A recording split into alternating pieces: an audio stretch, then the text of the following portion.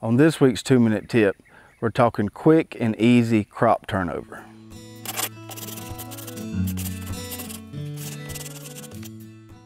In our vegetable gardens, we like to grow food year-round, and that means we need to have the ability to turn over crops quickly so we can remove a crop that's done and have that area nicely prepared so we can plant something there pretty soon after. And today I kind of want to give you a peek at how we do that. So to the left of me here, we had a row of romaine lettuce that we've been harvesting over the last few weeks.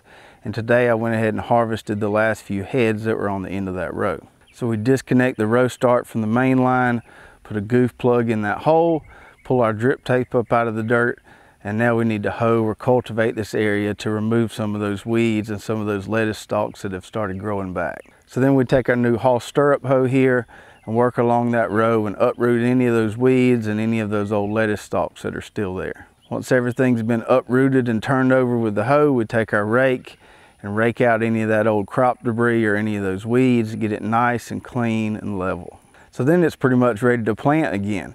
Now I probably will take the wheel hoe in there a couple times over the next week and wait about a week just to make sure there are no weeds there when I go to replant that area. And when we go to replant it, just like I did this spot behind me here where I had some carrots, all we've got to do is make a furrow. We'll take our drip tape that we pulled up, we'll reuse it, lay it back down, cover it up.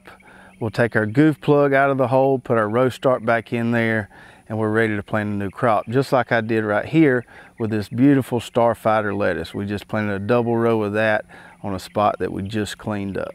So the moral of the story here is to be prepared and to have a plan, so that when one crop is finished, you can get in there and quickly and easily remove that old crop debris, clean that area up, and have it ready to plant soon thereafter. This is going to allow you to maximize the space in your vegetable garden and grow as much food as you can in the area that you have.